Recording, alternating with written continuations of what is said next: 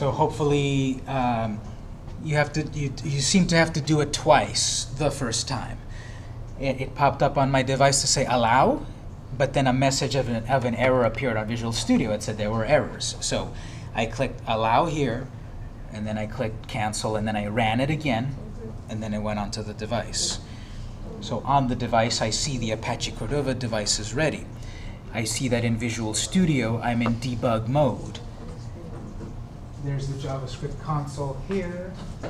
At the top, there is a stop button, a pause button, and a restart button. So if it looks like this, it did deploy to the device. And what I've got here is this test project. So if you did have a device, again, I'll pause. Did everyone get a result of the Cordova devices ready on the device? Anyone having any trouble? Yes. On there, but I have error. Could be with you one. I ran it 3 times. This is the 3rd time.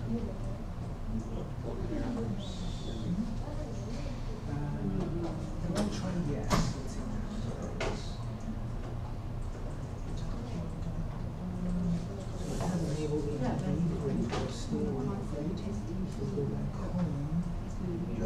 Did you ever see any pop-up that popped up?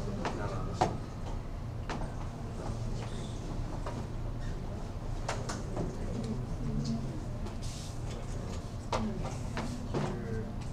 These are the directions that I went through. It didn't give me this, but it said Nook, and then it gave me the options, and then I finally got this. So I did all that, and this went forward. I thought I was good to go with the driver. Have you done number 9? Before any files you can switch to some charging to phone transfer. I thought when I unlocked it that was good to go. Do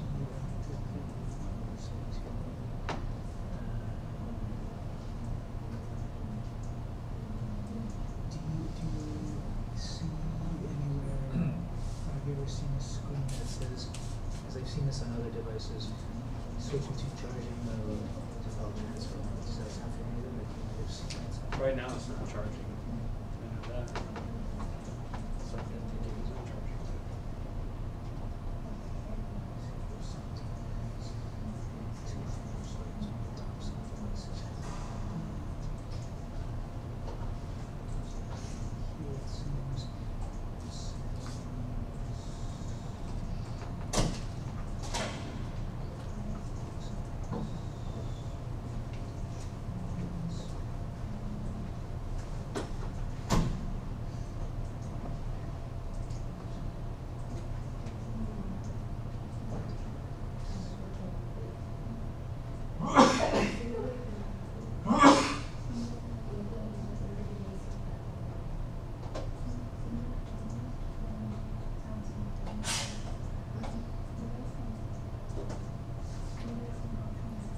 Let's do this.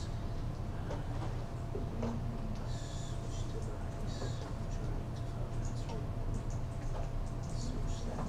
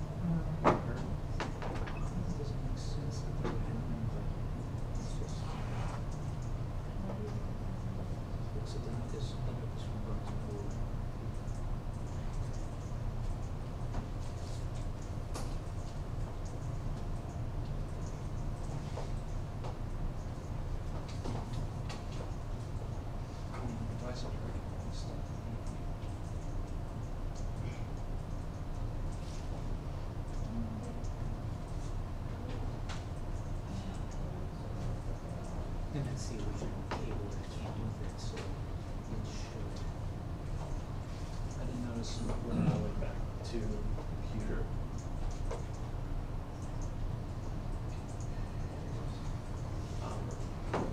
Device manager, and I see it. This is the original wall. in the directions, it says click on an number, it's almost just like that, but it says 450. And then that takes you through it and uploading whatever. But it's also listed under portable devices, so should I click on the 400? I will try to do the same steps on this one too. So try that, and then the second thing to be to figure out the instruction somewhat how to change between charging and file transfer. Just follow the steps for a moment and then we'll do it.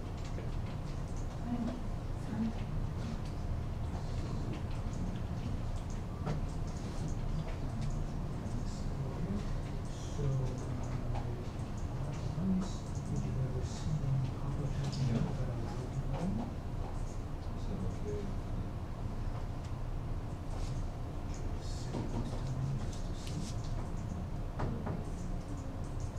Sometimes in the middle of deployment, you can get a pop-up here because we don't click yes, ask the computer. There's something there, so sometimes it's we do it again. Confirm that we say yes here. Let's see what happens.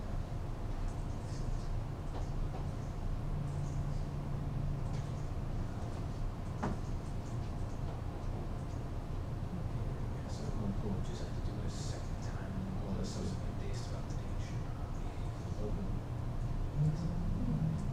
I gave the first come first serve, so next time we'll grab it at about 10.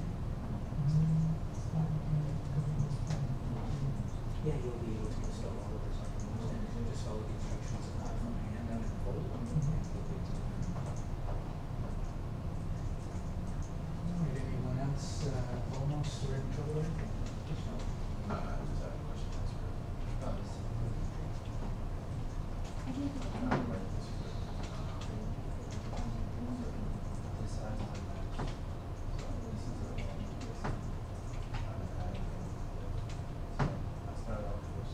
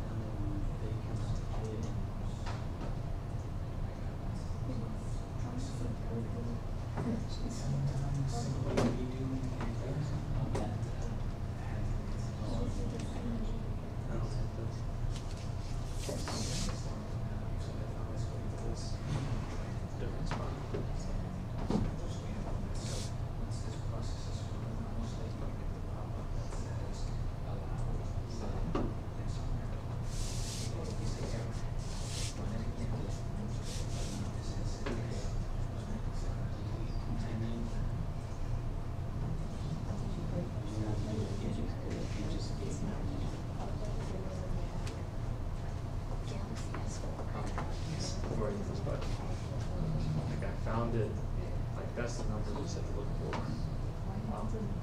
It's not, this is not any portable devices. When I click on the portable devices, it does give me the option, which is what I originally did. But this is another that is like 2 steps up. Well, that's fine. If it's not exactly 450 versus 400, 450, it's probably just model numbers, but I think you're in the right place because it's Barnes and Noble device. And instead of Android Shows my importance or phone, something. it's an Android device, so we'll do that. And then I've got that, I found this. So before I click it, I'll show you that. That's fine. That's just saying, be careful what you're trying to install, but that's okay. On our computers, because remember, we can restart it and then it'll just erase your bad stuff. Fingers crossed, this will go. Worst case scenario, if it doesn't work, remember at the top we have run on device or run on virtual device.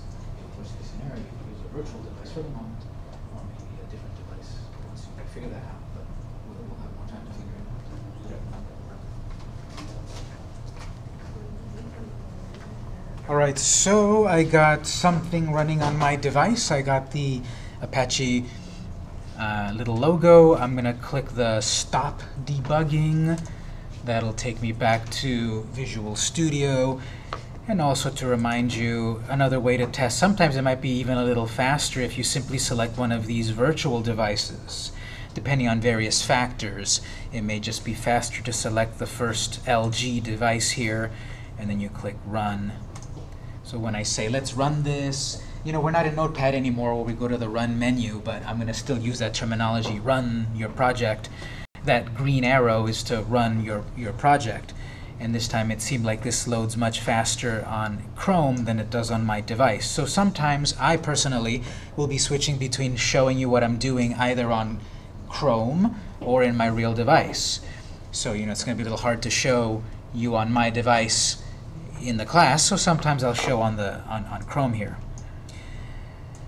But that's another way to run your project. Not the complete way, because we're going to look at some of the things like the camera, and unless you have an actual camera on your computer, you won't be able to fully test that. So for this, again, I can click that Stop Debugging. It goes back to Visual Studio. This is a bit of a reiteration of what we talked about last time, which is in the handout, which I talked in there. You need Visual Studio, then there's a part, create your first project. So we did that last time, and right now we have the deployment, and then we have deploy to a real device. So we did that right now. It was in the handout, but we did it right now. Setting up your device, clicking the button, either running it on a real or virtual device. Here's the part about were there deployment errors? So I did put that in there. And if you're able to get this running in the class, great. If you're able to get it running at home, even better, because then you'll be able to do this stuff at home as well. And we'll have the usual lab times at the end of the day to figure things out in case things don't work. So I'm going to shift gears, assuming that this works, to start to then talk about what else do we do. We've got the software quote-unquote working, and we've got the hardware working. What do we do next? So any general questions before we start to do kind of like real-ish work?